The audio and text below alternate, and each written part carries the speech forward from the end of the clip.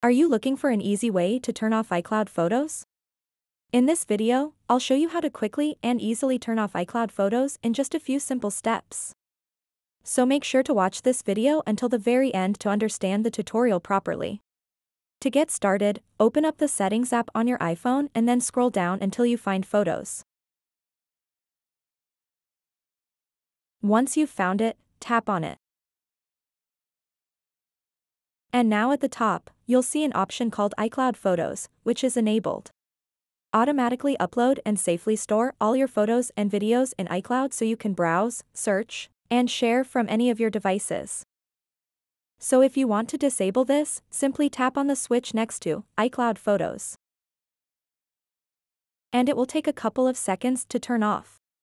Once that's done, iCloud Photos will be turned off. So that wraps up this tutorial. If you have any questions about this whole process, please let me know in the comments section below. And if this video helped you out, please give it a big thumbs up and subscribe to this channel for more tutorial videos like this one.